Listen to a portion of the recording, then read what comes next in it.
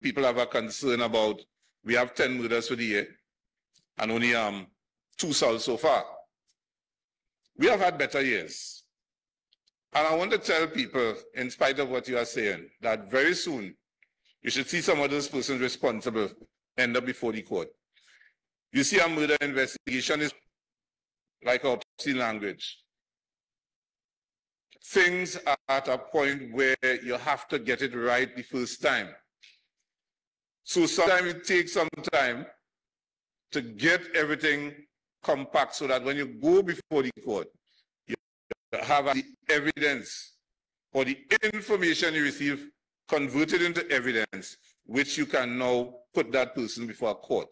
Superintendent of Police Rodhil Kirk said sometimes after police officers work hard to put criminals behind bars, they are granted bail. And even so, with all the hard work the police do in respect of a murder, murderers now are granted bail. And they come back within your community again, and the cycle repeats if you don't be careful. Officer Kirk said while some citizens are fearful to trust the police, they are embracing criminals within their homes. Who do you rather trust? And something that I've noticed over the past few months is that we are seeing some strange persons are being embraced and accommodated within the community, your community. Not only your community, we have seen it throughout Tobago. And even as recent as 2 weeks ago, a person was held in Golden Lane with possession of firearm, and he's from nowhere in Golden Lane.